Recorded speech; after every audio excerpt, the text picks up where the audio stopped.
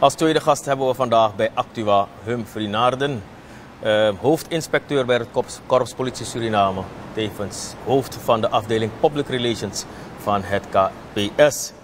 Humphrey Naarden, hoe gaat het met jou? Het gaat, vriend. Ik heb je heel lang niet gezien en gesproken.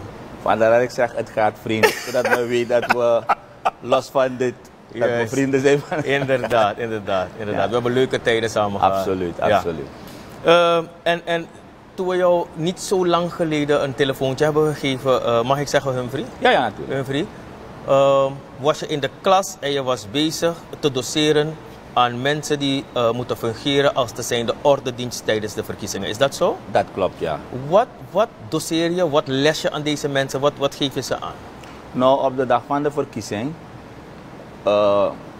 zullen ze dus de politie moeten ondersteunen om de orde te handhaven op de verschillende stemlocaties. Maar om dat te kunnen doen, om de politie te kunnen ondersteunen, moeten ze buitengewone agenten van politie zijn.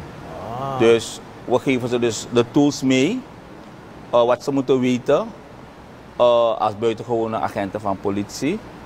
En natuurlijk is een korte cursus, zeg maar. Ja, klopt. Ja. Waarbij we de hoofdnoodzakelijke zaken met ze doorfietsen. Maar daarnaast krijgen ze dus ook een stencil mee, waarin ze rustig thuis kunnen zitten en daarin kunnen lezen al de zaken. Maar de belangrijkste zaken met betrekking dus tot hun functioneren als buitengewone agenten van politie, wordt ze dan bijgebracht. En na dus de sessie, het bestaat uit 3 modules, worden ze dan gelijk beëdigd tot buitengewone agenten van politie.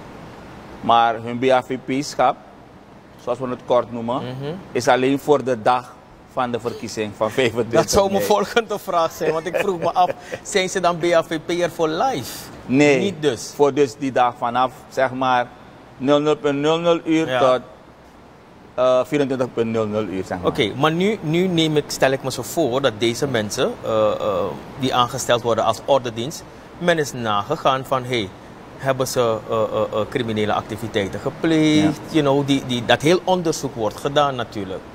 Zouden deze mensen kunnen opteren voor het BAVP-schap na de verkiezingen of zouden ze nog door kunnen gaan met die opleiding? Nee, ze kunnen niet opteren. Maar mogen ze misschien werkzaam zijn bij een bedrijf of in een bedrijf die behoefte heeft aan buitengewone agenten van politie, dan mag zo'n bedrijf dus dat verzoek richten naar de korpschef, zodat een BAVP'ersopleiding kan worden gedraaid. En dan kunnen ze dan op die manier dan zeg maar BAVP'er worden, misschien voor geheel Suriname. Ja. En heb jij een idee, Humphrey, landelijk, om hoeveel mensen het gaat van de ordedienst? Nee, maar het gaat wel om een behoorlijk aantal. Want je moet weten, behalve in Paramaribo, ook in de verschillende districten worden mensen ook opgeleid, zeg maar, of getraind tot BAVP'ers voor hun district. Ja. Dus we gaan dus zeg maar de districten aan, of collega's van mij die al daar zitten, politieambtenaren, en dat gebruik ik over het algemeen officieren bij de politie, om dan die trainingen te verzorgen en om de mensen dan gelijk te beëdigen. Want namens de PG mogen wij dan de mensen ook beëdigen die dag. Op de dag na hun trainingssessie. Oké, de ordedienst, is er een bepaald profiel daarvoor nodig, speciaal? Oh ja, natuurlijk letten we erop dat we geen mensen binnenkrijgen die zeg maar van onbesproken gedrag zijn. Ja. Want op die dag moet je dat gezag kunnen uitstralen. Zo is dat. En ik geef de mensen mee van om zeg maar gezag uit te kunnen stralen, dat wel om respect te krijgen moet je het eerst geven. Hè? Zo is dat. En als je dat respect geeft aan de mensen die daar zullen komen, dan krijg je het automatisch terug. Er wordt ook gezegd wat van ze verwacht wordt, dat de mensen zich moeten houden aan bepaalde regels, dat ze de mensen dan op een correcte manier benaderen. En mocht er iemand zijn die zeg maar onwillig is, dat ze altijd dan in contact moeten treden met die politieambtenaar, onder wiens leiding zij als BAVP'ers daar zullen zijn om hun werk te doen. Oké, goed dat je dat aanhaalt, Humphrey. Want mijn volgende vraag is natuurlijk, is iedereen van de ordendienst die op die dag van de verkiezingen werkt bij de verschillende stembureaus, zijn ze onder leiding van een politieambtenaar die lijfelijk aanwezig is daar? Ja. Oké. Alle ordendienstmensen zullen onder leiding zijn van een politieambtenaar. Kan zijn een politieman of een politievrouw, maar ze gaan onder leiding werken van de politie. Oké, en wat is de rol van de politie bij de komende verkiezingen? Want ik neem aan dat jullie een cruciale, een zeer belangrijke rol hebben bij de komende verkiezingen. Ja. Wat is die rol specifiek? Oké, om het breed aan te geven, wij gaan moeten zorgen voor de orde en veiligheid. Niet alleen maar op de stembureaus, maar dat hele proces vanaf het moment dat zeg maar de voorzitters van de verschillende stembureaus zullen vertrekken van hun stembureaus. Misschien hoeft de politie daar misschien niet aanwezig te zijn gelijk, alhoewel we daar ook zullen zijn. Maar wat er zeker zal gebeuren, op de verschillende stemlocaties zullen we aanwezig moeten zijn, lijfelijk. Ja. Om erop toe te zien dat de orde en rust gehandhaafd wordt. Maar meer nog, dat na de stemming, wanneer de bussen zullen worden vervoerd van de stemlocaties naar de centrale plek, dat die politieambtenaar mee moet rijden in dat voertuig waarin dus de bussen zijn. Of in elk geval, zeg maar, anytime overzicht moet hebben op dus de bussen. Juist. Dus het is niet dat de politieambtenaar in een volgauto zit, maar de inawagi per ja, wij proberen dat moet duidelijk wij proberen zoveel mogelijk, in principe, ervoor te zorgen dus dat de politieambtenaar is waar die stembussen zijn. Natuurlijk zijn die stembussen op slot. En dan is die politieambtenaar in principe pas klaar met zijn werk of haar werk wanneer de stembussen zijn afgeleverd op de centrale plek waar ze moeten zijn. Geweldig. Nu hebben we die partiële lockdown. En nogmaals, als ik mag aanstippen, en de opdracht is altijd van men vertrekt van de locatie van waar gestemd is, rechtstreeks naar de plek waar alle bussen verzameld moeten worden. Er wordt dus geen nergens gestopt, nee. Rechtstreeks. Als men moet stoppen vanwege zeg maar een lekke baan, moet dat ook worden doorgegeven en gerapporteerd door die politieambtenaar aan dus de bevoegde instantie en ook aangeven wat er precies gebeurt. Dus in elk geval gaat niemand, nadat die bussen zijn afgesloten op dat stembureau, gaat niemand meer sleutelen om goed te zeggen aan die bussen. En natuurlijk zijn er verschillende coördinatoren aangesteld die het geheel dus coördineren, dat alles veilig, maar ook richtig en eerlijk verloopt. Absoluut. Wij zijn ervoor om erop te zorgen dat alles geschiet zoals het bij wet is aangegeven. Prima. Prima. En nu Humphrey, die partiële lockdown meer, hè, want los mij klagen. Maar hoe heeft de politie dat ervaren tot nu toe, na enkele weken intussen? En ik ga je ABC stellen. Zijn er mensen die de mij boren? En hoe gaat de politie daarmee om? Is het als je me om 7:15 zou pakken, Humphrey, en ik zou echt naar Osso gaan. En ik zou je kunnen overtuigen dat ik naar Dap en me go, jongen. Ik ga naar huis. Is de politie zo strak en ze zeggen, no, Aitjuru, jij komt mee naar het politiebureau. Hoe gaan jullie met dat soort situaties om? Laat me beginnen vanuit wat is aangegeven. Juist. 8:00 begint de lockdown. Ja. Dan ga ik extreem zijn, hè. 1 seconde over 8, Ifayakba. Natuurlijk, want je hebt de wet overtreden. Ja, toch? Maar natuurlijk is het zo, en dat zie ik ook op die rapporten, dat de politie, net wat je zegt, vaak genoeg coulant is. Weet je, 5 over 8, 10 over 8, kwart over 8. Ja, beambte me laten zien, ik moet vlak daar zijn. Dat we dus over het algemeen, want kijk natuurlijk, als die politieman zich op het standpunt stelt van 8:00 is 8:00, sorry, meekomen, kan je hem niet kwalijk nemen, nee, toch? Zeker niet. Maar dan is het een politieman die volgens de letter van die maatregel werkt. Maar ik heb gemerkt dat de meeste collega's, zeg maar,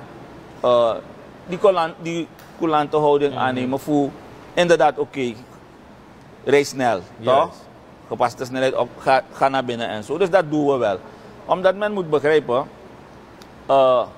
we zitten niet te springen voor Chasmagwa bureaus doen dat per net, het is maar als je zeg maar over een half uur na 8, 3 kwartier na 8 nog over straat bent, dan is de kans kleiner dat we je een break gaan geven. Juist, dat snap ik, ja. Toch? Dus vandaar dat we aangeven van, kijk, als je ergens bent, timer aan juru, look at ik heb genoeg tijd om van punt A te vertrekken naar mijn logeerplek of naar mijn woonplek.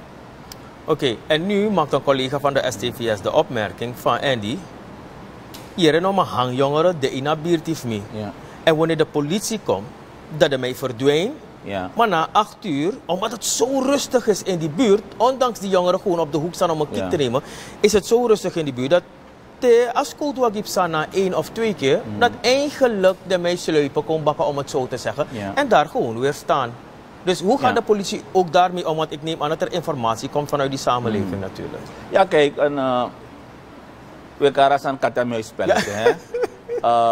Het is dan een kiek voor hun. Voor hun, inderdaad. Natuurlijk, als we die melding kregen, gaan we erop af. Maar men moet begrijpen dat als we komen en ze staan en we zeggen van oké, verwijder van daar en ze gaan weg. Dat als ze weer komen nadat we vertrokken zijn en we weer daar moeten komen om op te treden, dat we niet gaan komen en zeggen van gaan jullie naar huis. Nee, dat snap ik. Ja. Dan gaan we andere maatregelen treffen. Precies. En een van de maatregelen die we gaan treffen is we gaan naar iedereen meenemen naar bureau. Maar ik wil vragen zeker aan hun ouders, de moro bigi wa ina oso, de bigi branga de bigi sa. Voetak nanga den chiwang tak no do. Ja. Want je weet nooit wat er kan gebeuren. Precies. Want de politie kan aankomen rijden, ilong, ifade broki voeten bij wijze van praten. Dus laten we dat niet doen, omdat wat men moet beseffen, en ik hoop hoor, dat men de nieuwsberichten volgt. Want als ik vanmorgen de nieuwsberichten heb gevolgd, dan hebben we gehoord dat de Maripastong en dat soort van plekken dicht bij ons, dat men COVID gevallen heeft. Juist, heel dichtbij. En wat daar is, kan verder het land naar binnenkomen, de districten en zo. Dus scouten, want dit is maar onaangenaam. Nee. Het heeft een groter doel en het groter doel is dat iedereen in Suriname COVID-vrij moet blijven. Dus dat is ons doel, daarom doen we dit. En dat moeten de ouderen in dat gezin ook inprenten. Ja, ja. Want ik kan gaan strati, je denk je plek kat en muis, want die kon naar erbij in een paar maanden motor en die man heeft dat ding.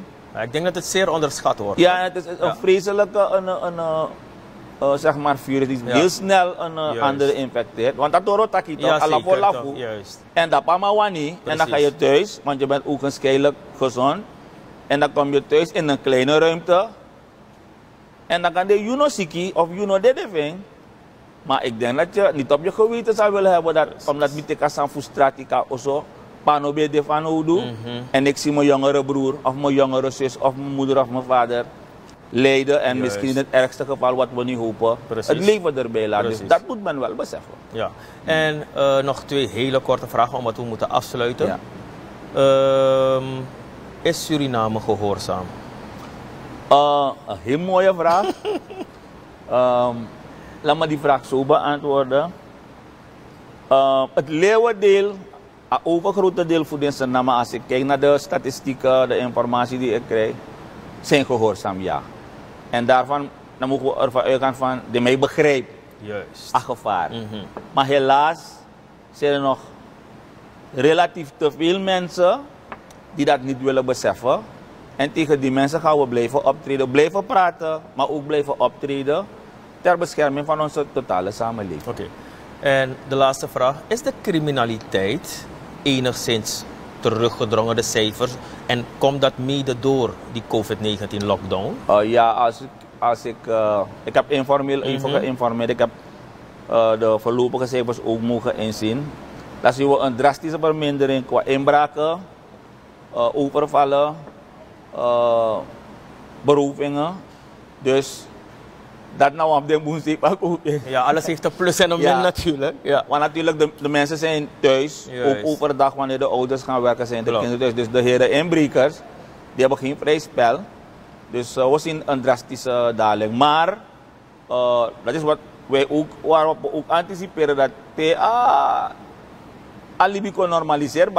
Dat jullie daarop inspelen. Ja, want dan gaan ze razend zijn toch? Ja. Dus daar zijn we al bezig een antwoord op te vinden. Maar voor nu is er een drastische daling, ja. Dat is geweldig nieuws voor Suriname. Het KPS blijft zijn best doen om de orde te handhaven in land, in stad, in district, overal in dit land. En dat we als burgers mede helpen voor orde in Akondre, omdat het nodig is.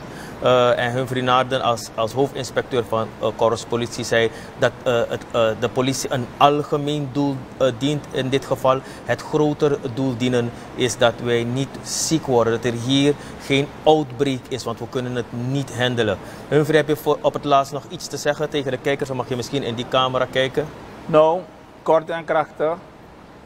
If you know belang sa fukastrati, no kastrati. Nagi eigen veiligheid, naar veiligheid vertrouwen. Dus blijf alsjeblieft thuis als je niks te zoeken hebt op straat. Trouwens, if je kastrati, op het moment die kastrati bereidt, dat akasafi moet beginnen, toch? Je gaat geld uitgeven waar het misschien niet hoeft. Precies. Dus nogmaals, alsjeblieft blijft u thuis, zodat u gezond blijft voor wat COVID-19 betreft. Een prachtige afsluiting. Beide gasten die hebben aangegeven, Tana Osso, blijf thuis. Dus wees ook gehoorzaam gewoon en blijf thuis. Als je niets te zoeken hebt over straat, blijf echt thuis en neem je eigen veiligheid in acht. Neem de 1,5 tot 2 meter in acht. Sanitize your hands. Gebruik je hand sanitizer. Een goede remedy is bijvoorbeeld palm met aloe erin, zie ik een aantal mensen gebruiken.